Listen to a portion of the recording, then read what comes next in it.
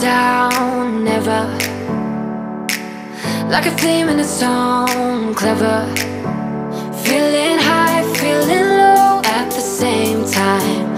Feels so right, then I'm wrong, hoping I'll be fine. But I get up, I always do. Hello everyone, I know I've already filled you in, sorry about the mess, I'm just, you know. I know I've already filled you in about how poorly I've been feeling recently, and just to add another fun factor to the mixture, my feeding tube has just broken. So normally, where's it gone? Normally my feeding tube has this little white thing in it. Let me just come a bit closer.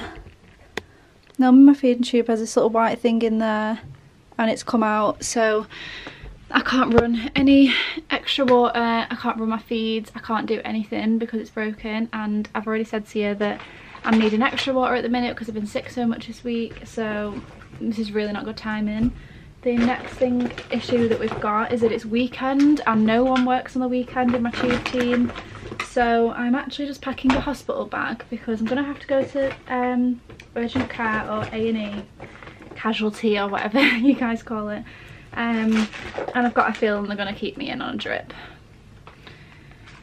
which is the last thing I want to do right now with COVID, but I don't feel like I've got any other choice. So I'm just literally packing my bag now. I'm going to be completely honest with you, I've not stayed overnight in a hospital in such a long time and I can't for the life of me even think what I need, but I'm just taking my pump just in case they don't have one, so they don't need to run around finding one. I've got my pyjamas, got my chewy pads, hairbrush, like I said, I've got my pump, a toothbrush, which is there, extension set, charger, headphones, laptop, just packed loads of random stuff just in case they keep me in. I'd rather be prepared than be literally there with nothing. So I'm gonna get going now anyway. I'll keep you up to date with what's going on, and yeah, speak to you soon.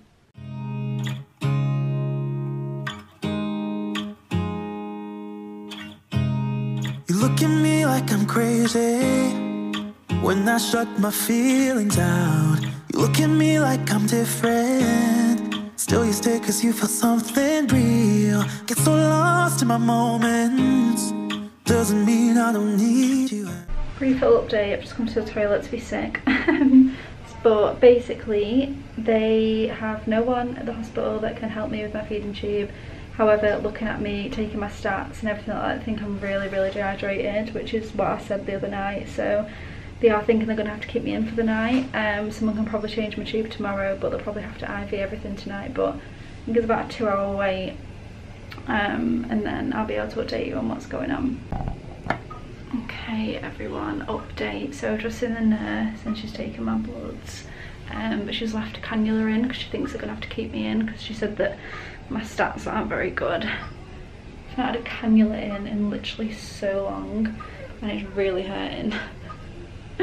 So yeah, I'm just waiting to see the doctor now, and hopefully they'll either just let me know if I need to stay in or just say come back in the morning to change my tube, because they've confirmed that someone can change it tomorrow. It's definitely not going to be tonight. So I've been here for 5 hours now. A few of my bloods were low, but not dangerously low, so I'm just having some normal medication via an IV. Then they're going to send me home for the night. And then morning everyone. I say morning, it's actually 15:03 in the afternoon. So last night, obviously you knew that I went to hospital. The main reason for me going to hospital was to see if they could change my tube, because obviously I needed to be on my fluids and things like that. They didn't end up being able to change my tube because there was no one available to do it, as I thought there wouldn't be. So I have now got an out of hours number that I have to ring today for someone to change my tube, which is organised for someone to do at about 4 o'clock today. But yeah, while I was in there they managed to give me my normal meds via IV, which is why they put the cannula in.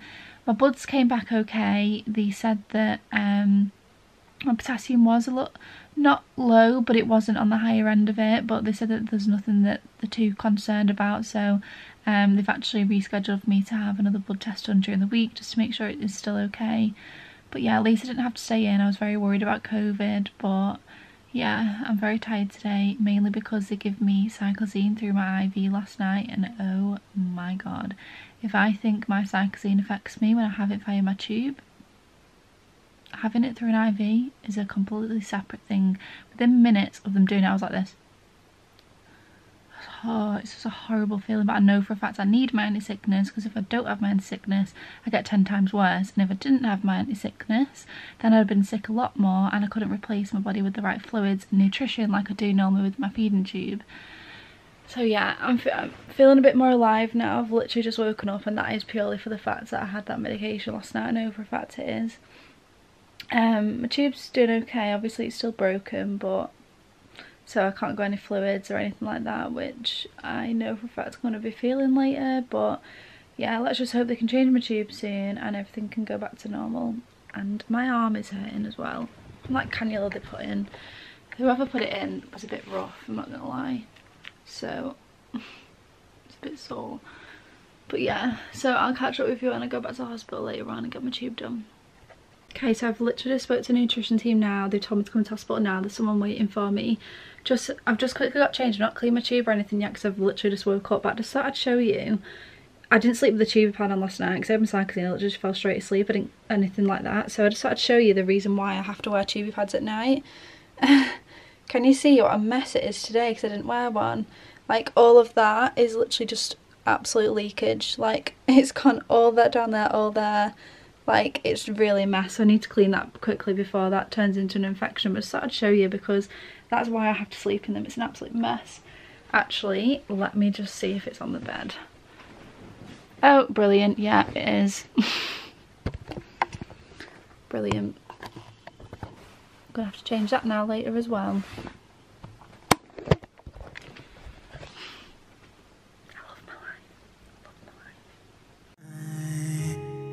I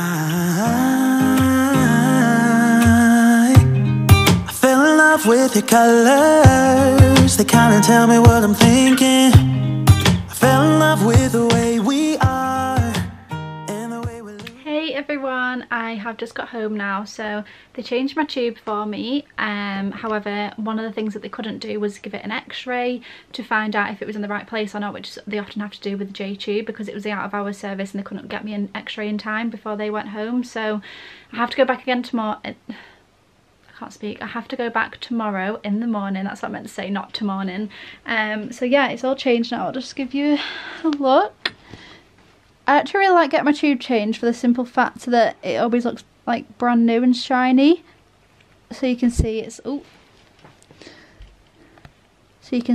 like all nice and new. Obviously don't have the jams on it like I normally do, but yeah, so that's all done now. I got home, fell asleep straight away because I think I was still coming off my cyclozine. But yeah, I'm feeling much better now. I feel a bit more awake, and hopefully tomorrow I can go get my x-ray. It will be in the right place, it always is, but they just have to double check because it goes to my bowel. So yeah, nightmare's over a little bit. Hopefully it can actually officially be over tomorrow, but I'm glad it's been changed now. The nurse that was in today was one of my favourite nurses, Karen. She's literally so gentle and she's so lovely, so I'm really glad she was in today. So I had a little bit of a catch up when she did the tube change, and yeah, it didn't really hurt today. Skin around it is still a bit sore, but nothing too bad. So I'm just keeping these gauze around it, which I'll probably do to change them now because it is leaking a little bit, and if you can see that yellow on it. But yeah, feeling still quite tired, so I'll probably catch up with you tomorrow. I think I need a really early night tonight. Just kind of like get my head back in gear and things. But one of the things that I feel absolutely awful for was last night when I was in A&E, James was in the car the whole time. Because of the whole COVID situation, he literally can't come inside, and as much as I said, is he alright to come inside, they said no, I'm really sorry. So he was in the car for 6 hours just waiting for me. I felt so bad. I kept messaging him, was like, if you know, if you want to go, like, it's fine, like, you know, or whatever, but he would just not, no, it's not your fault, don't worry, it's fine. So he stayed and waited for 6 hours in the car. God, he's such a good boyfriend. So yeah, at least that's over. I just need to get my x-ray done tomorrow and then everything will be fine. Hello everybody, so round 3 of my hospital days today. So Saturday was spent in A&E, yesterday was spent with the tube nurse getting my tube changed, and today I have to go back and get it x-rayed. So I can't even remember for the life of me if I've already told you this, but when you have your J tube put in, they have to put some like dye in it to make sure it's in the right place, and because it was out of hours yesterday they couldn't do that, so I'm having to go back again today to get that sorted. I am shattered, like honestly I am absolutely knackered. I basically haven't had any food or drink since Saturday. I know they gave me some fluids on Saturday night, but that just doesn't feel like enough, and I just feel like drained and just absolutely disgusting. I do not look healthy. But yeah, the weird thing is, you know, I don't even feel like hungry. I know it's really strange. I do feel very thirsty. I can tell I've not been on my fluids, and I just feel very just drained and minging, and yeah, so I'm just waiting for James and then we're going to set off. But yeah, it's just been a crazy few days. I can't wait for it to be over today and it'll all be done. So I brought my extension set with me just in case I didn't have one. I brought my syringe with me as well, just in case I get to x-ray and they say, oh, we don't have any. So I know that's happened before. So yeah, I probably won't be able to film in x-ray, to be honest with you. I don't ever think, you're not even allowed phones in there, are you? So I can't imagine them being allowed to film. But yeah, I'll probably catch up with you as soon as I've had it done and let you know how it's gone. There's something different about us, and the reason why we stay. Hi everybody, I'm back home now, thank God. What even have these past few days been like? I'm not even joking. I'm just trying to attach my tube. So I'm back home now, finally. So I got my tube x-rayed, everything was fine as per what I thought it would be. So like I showed you, I think yesterday, I have a lovely nice new tube now. I'm a bit red, I've got a few stickers attached to me, but it's just a bit sore like attaching my extension set, because oh, done it. Obviously when my tubes change it just hurts a little bit just for a day or so, but then it's fine. But so yeah, just to sum up kind of what happened, as you already know, so probably some watching this video, you know that my tube broke, and it was a time where I really needed to have extra fluids as well because I'd been really poorly, and then they kept me in for a bit on Saturday. No one could change my tubes and I had to go back the next day. Someone changed my tube then, but then I couldn't get it x-rayed, so then I had to go back today, and now it's been done, so I can officially use my tube again now, because all yesterday, even after I got my tube changed, I couldn't use my tube all day. Reason for that being was because it wasn't confirmed that it was in the right place, and obviously if I was to put stuff down it's quite dangerous if it's not in the right place. But I don't think I've ever actually had it placed and it's never been in the right place, but my tube nurse just said you really can't use it. So I've been without fluid, water and meds since basically halfway through. Well, I had my meds a bit on a drip on Saturday, and I had some meds through IV on Saturday. All yesterday I went without anything at all, and then half day today as well, because I only actually got the tube x-rayed at about 2 o'clock. So yeah, I'm just putting my meds in and it just feels so nice to be able to do it. But honestly, I'm feeling so much better now. I think it's been very overwhelming, like especially going into hospital with COVID, and you know, I've just been so poorly this past couple of weeks, and just this happened at like the worst possible time. Like I always think when everything's going bad, you just think you need a bit of a break, but then something else just goes wrong and you're just like, ugh. But anyway, I have washed my hair, which is why it looks really frizzy. James helped me wash my hair, so I'm feeling a lot better. I've had a shower and tube's all done. I'm feeling a little bit gross just because when they often put the contrast, I'm saying contrast, they put the contrast like down the J tube, sometimes I can actually taste it in my mouth. It's like an irony metallic taste. It's really weird, but yeah, apart from that I'm feeling fine. So I'm very positive that tomorrow I will wake up feeling fine.